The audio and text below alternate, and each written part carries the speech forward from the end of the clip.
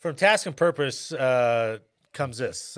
Families at Edwards Air Force Base living in RVs for housing relief.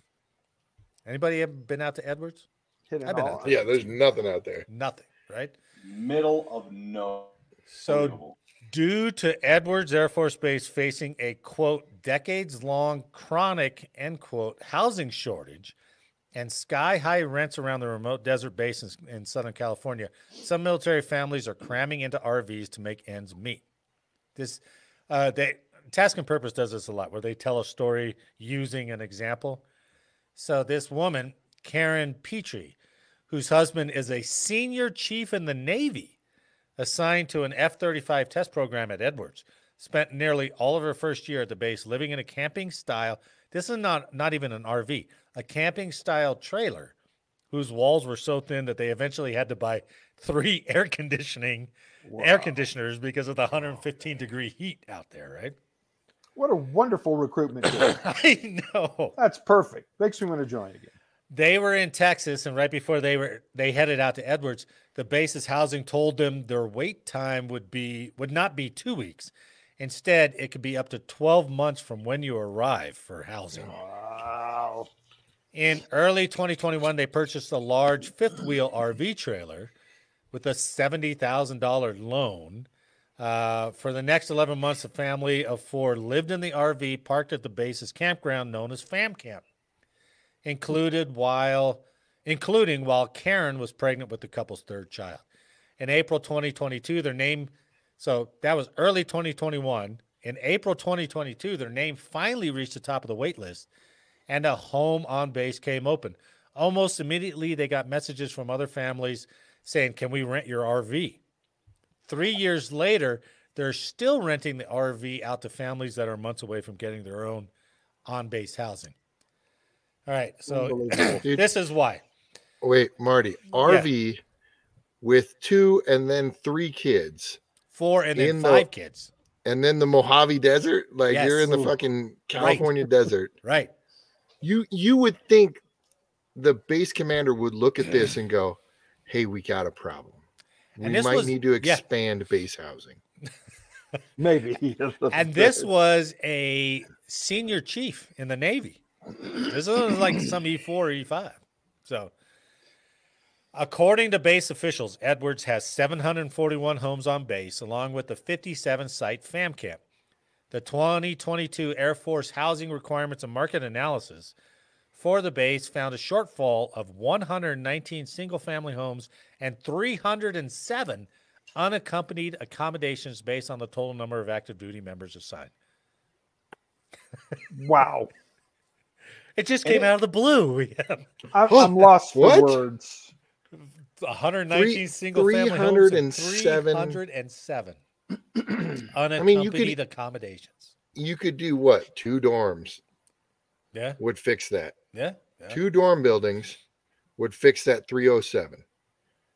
Probably. And then you maybe could... Right. That says, or better yet, let's not overpopulate Edwards with people in taskings that require that many freaking housings. Move people to other locations. That's way too strategic thinking there. Wow. Yeah. And you can't. Good luck finding off base stuff because you have skunk works there. You have engineers galore all over there looking for housing. The article went not into even at Edwards, but other places too. They went into all the surrounding towns. I'm not going to read that part, but they went into all the surrounding towns, and they're like, "Hey, this town 30 minutes away is building more accommodations, and this town 40 minutes away is building this." But just like you said, Teapot, you got an E4, E5. Who's competing with engineers at their salary level? 6 figures. Yeah. How the hell are they going to get into housing, right? Yeah.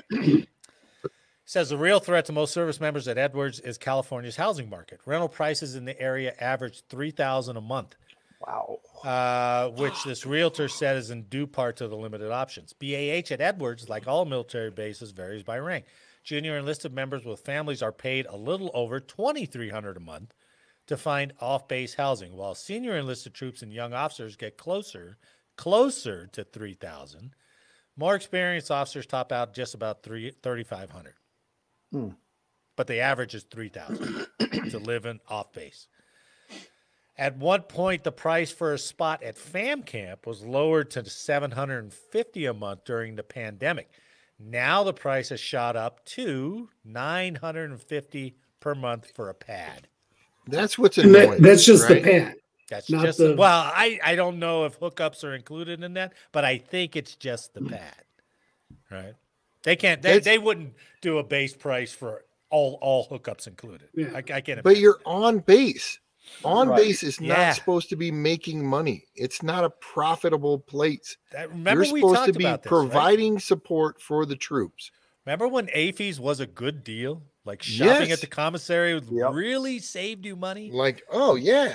Yeah. Same thing with these pads, man. That's this is not a new problem, right? How did it get this bad? Like this has had to be decades in the making, 10, 20 years. It'd have to be. As soon as they up the manning, right? Yep. And they don't address the housing, well, there you go, you dummies. That's why it's time to remove the military out of the state of California. Put them somewhere. Just pull them. Take that money, put the base somewhere else. I'm just saying. Well, but I'm sure other places are the same. Not all places. Not all places. Yeah, you're right. Edwards does grow. Yeah. More so than any other base, probably. So when I was teaching, we would have to check on all of our students and make sure hey, you got transportation, you got housing, you got all this.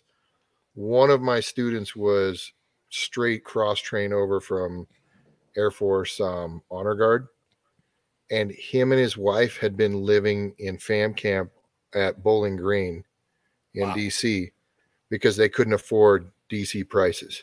Yeah. That was literally 2006. 20 years ago.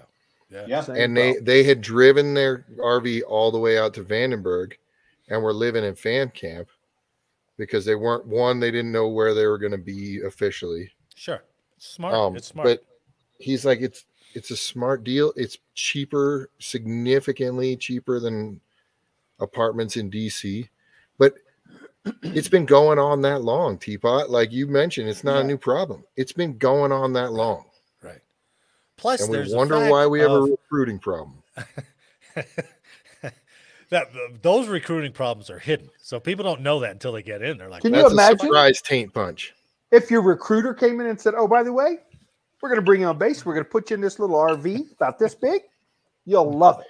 We're not going to put you in that RV. You have to fucking take a loan for that damn RV. That's right. You have to have a truck to pull that RV. You have to pay $1,000 for water electric hookup pad. Yeah. And we're only going to give you $2,000 total for everything. That's nuts. And I'd be like, hey, you wouldn't have to have a pop-up by any chance, would you? Yeah. Can you imagine a pop-up trailer in that weather? Fuck no. Right. Fucking you'd cook. That's just crazy. Then there's this other story. They're not related, but they should be, right? This is a story from stripes.com. Sailors can now live in RV parks full time thanks to a Navy policy change. So Air Force is screwed, but the sailors can do it. All you got to do is buy an RV, I suppose, right? Active duty sailors and their families may now spend their entire tours at some Navy bases living in RV parks. Navy families enjoy Navy RV parks for recreation and leisure, but may also choose that option for up to a year, waiting for base housing to become available during a change of duty station. The new policy, which took effect March 8th, also permits active duty members and their RVs and their families to stay in an RV park for the duration of their tours of duty based on space availability without having to request an extension. Previously, Navy MWR RV parks required visitors to renew the reservations every 30 days. The new policy permits them to extend another 180 days if space is available. After that, patrons may extend their existing reservation up to a year from their arrival date. So, I guess if you're in, you're in, you could stay. But if you're, and they're like, oh, we have no housing and we have no spots at the RV park. I mean, this is a small thing, but all those retirees that are traveling around being like, oh, let's stay at the academy. Let's stay at this naval base. Good point. They're all full with permanent party. Yeah, that's right. Yeah. We were talking about going to Wyoming to Cheyenne Frontier Days. F.E. Warren's full. Of course. Permanently full, probably. Full. Yeah. Couldn't get in. The bunkhouse or whatever it's called now. The Wrangler house or no room. So I was like, well, we're not going to do that. Well, and not to mention the fact that you got to get used to living in an RV. Yeah. God forbid you have a family, right? Yeah. But that article about the Edwards one also, I guess she was pregnant and they had to call the ambulance. The ambulance came out there. Roads were bad. But then the ambulance came out and they're like, we can't find you because there's no real numbering system. You don't have an for all these pads. So they went out and put like reflective tape.